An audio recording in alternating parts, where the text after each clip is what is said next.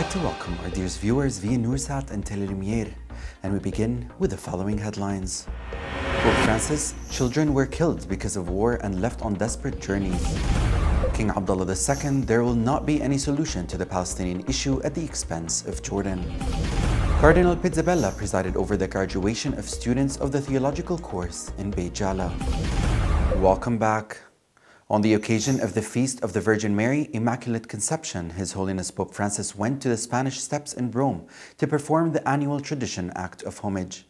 After reciting the Hail Mary, the Holy Father recited a prayer in which he thanked our Mother Mary for her special presence that gives us comfort and hope, because her presence and admiration makes us feel the stability in this faith that is being tested by the events that we are living through in the shadow of a war that has made tortured people live in a cycle of violence, and mothers who cry for sons were killed, left on journeys full of desperate hope. His Holiness called on Our Lady of the Immaculate Conception, saying, "We ask you to dry the tears of the bereaved mothers and the tears of their loved ones, and to help us to undertake a journey of education and purification." In conclusion of his prayer, Pope Francis confirmed that there is no peace without forgiveness and no forgiveness without repentance. He then appealed to Jesus, saying, "Come, Lord, let your kingdom come, the kingdom of love, justice, and peace." King Abdullah II reaffirmed that there will not be a solution to the Palestinian issue at the expense of Jordan. He stressed that Jordan is confident in itself and strong with the awareness of its people and the strength of its army and security services. During his meeting with the heads of the Joint Chiefs of Staff and a number of retired security directors, he reiterated that Jordan's strength and deterrence, politically, economically, and security-wise, is a strength for the Palestinian brothers. He stressed that this homeland was built with the determination of its sons, and our collective responsibility is to uphold its supreme interest and protect it. The king called for not paying attention to the voices that try to divert us from serving our brothers and defending them. He also affirmed the kingdom standing alongside the Palestinian people in their steadfastness on their land. He reaffirmed Jordan's firm position on the need for an immediate ceasefire in Gaza, the protection of civilians, and the delivery of assistance in a sufficient and sustainable manner to the people of Gaza to alleviate the tragic situation in the Strip. In order to promote the spirit of Christian faith and prepare lay people among the parishioners, a graduation ceremony for the first batch of students of the theological course, organized by the Center of Christians Formation in Beit Jala, was held in Beit Jala. The graduation ceremony was sponsored by His Eminence Cardinal Pier Battista Pizzabella, Patriarch of Jerusalem, for the Latins. During the ceremony, His Eminence addressed the participants and said, "I grew up in a believing Catholic home. Like each of you, when I studied theology, I deepened my faith and got to know the main figures in the history of salvation. Since my appointment as Patriarch of this diocese, I have realized the need to establish this center to provide theological education for young people in the Arabic language." In conclusion, His Eminence congratulations the graduate for all age groups on their perseverance in these courses, despite the difficult circumstances the country is going through, expressing his wishes to generalize these courses to different parts of the diocese. His Excellency Bishop Jamal Khadr, the Latin Patriarchal Vicar in Jordan, presided over the Holy Mass that was held at the Church of the Immaculate Heart of Mary for the Latins in Fahis, on the occasion of the inauguration of the General Assembly of the Latin Patriarchate Scouts for the year 2024, in the presence of a number of priests and the participation of a large number of Scout members from different churches in the kingdom.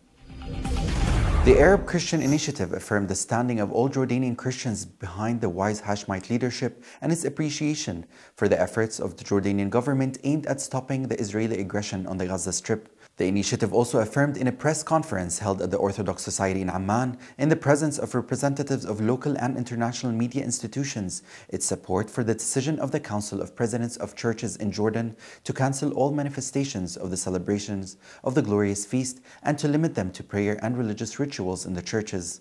In a statement issued by the initiative, it pointed to the authentic Arab Christian struggle history in confronting Zionist ambitions and confronting the myth of Christian Zionists coming from the West. It explained that our Christian identity in the region is rooted as the roots of olive trees in a land whose soil is purified by the feet of Jesus Christ, carrying a pan-Arab message for the defense of our national issues, at the top of which is the just Palestinian cause in the face of a system of colonialism and occupation. Bishop William Shomali, the Latin Patriarchal Vicar in Jerusalem and Palestine, sent a message to the faithful calling for solidarity with the people of the Gaza Strip. This came during the festive Mass for the Feast of the Immaculate Conception, which was held at the Parish of the Holy Family for the Latins in Ramallah, with the participation of Father Jacob Rafidi, the pastor of the church. A religious seminar entitled The Meanings of Christmas was held beforehand, which was presented by Bishop Shomali to the parishioners. He discussed the spiritual meaning of Christmas, salvation and liberation from the sin and guilt, which are the cause of the tragedy of humanity. Bishop Shomali stressed that the meanings of Christmas lie in a spiritual joy away from external celebrations. While Christians around the world are preparing to celebrate Christmas, the Parish of the Holy Family in Gaza City is living this period, awaiting salvation. They have great trust in God because they are completely convinced that He will put an end to this tragic conflict. In Gaza, the Advent season began this year amid the sound of explosions and flying shrapnel from bombs that did not spare the churchyard. A tragic situation that exposes the lives of hundreds of Christian citizens to danger after they have lost everything but hope. But they always gather around the altar to raise prayer for peace. On the occasion of Christmas, they wrote a greeting card addressed to the child Jesus, asking him to return to their homes. Their only consolation now is the daily communication of His Holiness Pope Francis to reassure them as he expresses his constant closeness to them. There is also a girl in the Parish of the Holy Family in Gaza who says, "Christ strengthened us." The Rosary prayer, the Eucharist, and the presence of the house of the Lord are the weapons through which we draw inner peace. We are children who plead and pray and ask God to end the war. On the occasion of the celebration of the Immaculate Conception, His Eminence Father Ibrahim Nafah, priest of the parish of Saint John de la Salle in Jebel al-Hussein, presided over the Mass of the second Sunday of Advent. During the Mass, and in conjunction with the celebration of this occasion, the renewal of the promise to the Marian Brotherhood, Queen of Peace, was held. The Mass was celebrated by the choir of the parish and the servants of the sanctuary in the presence of the youth. After the Mass, which was attended by a group of parishioners, Father Nafah presented the Brotherhood with the icon of the miraculous Mary. In his sermon, Father Nafah focused on the message of John the Baptist, which requires us as believers to be in the image of the Baptist. Father Nafah also touched on the doctrine of the Immaculate Conception and how our sisters and mothers can be like our Mother Mary the Virgin, who accepted the Word, carried it, lived it, and preached it. The Church of Jesus the King in Masdar also celebrated the second Sunday of Advent and the Feast of the Brotherhood for the Ladies of the Immaculate Conception, headed by Sister Micheline Malouf. The celebration, which was presided over by His Eminence Father Suleiman Shubash, priest of the parish, included the renewal of the promise of the Ladies of the Brotherhood. Sister Janet Jamal was also honored and bid farewell for her monastic service in her parish, which she loved dearly and lasted for about 25 years. The Office of Noorsat TV, represented by its director, Dr. Basim Al-Sam'an, wishes Mother Sister Janet continued health and well-being.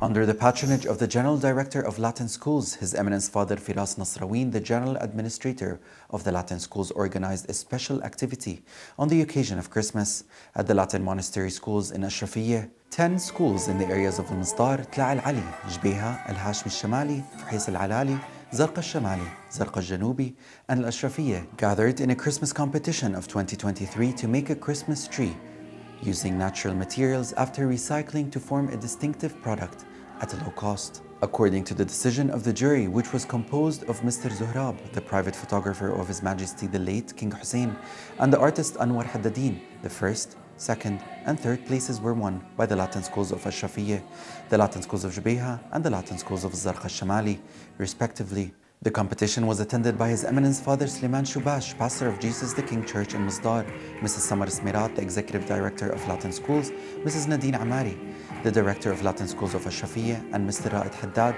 the Activity Officer in Latin Schools.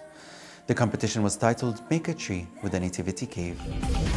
In the city of Nazareth, in the presence of a number of archbishops, priests, nuns, and a large crowd of guests, the 7th competition for knowledge of the Bible was inaugurated at the St. Anthony Center. The competition was organized in cooperation with the Latin Family of the Annunciation Club under the auspices of the Latin Patriarchate in Jerusalem, the Custody of the Holy Land, the Greek Orthodox Patriarchate, the Melkite Greek Catholic Archdiocese, the Maronite Archdiocese of Haifa, the Anglican Diocese of Jerusalem, the World Council of Churches, the Catholic Schools Office, and the Nazareth Bible House.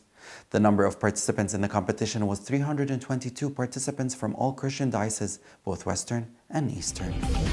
In Baghdad, the festival of the Church of Our Lady of the Annunciation concluded with a divine liturgy, which was attended by a number of archbishops, priests from several local churches, with the presence of nuns and a crowd of believers. During the festival's 3-day events, Archbishop Basilius presided over the liturgy for the sake of peace in the world, especially in the Holy Land, as well as for the Church and the Feast of the Annunciation, on behalf of the Patriarch Rafael Sacco, asking for the intercession of our Mother, the Virgin Mary. In his sermon, he focused on the work of the Holy Spirit and Mary's response to the Word of God and her full readiness to do God's will and serve with all love and humility. After the final blessing and speeches, everyone headed to the charity market in the churchyard. Here, dear viewers, we have reached the end of our broadcast, and before we conclude, here's a reminder of the highlights covered herein. Pope Francis: children were killed because of war and left on desperate journeys. King Abdullah II: there will not be any solution to the Palestinian issue at the expense of Jordan.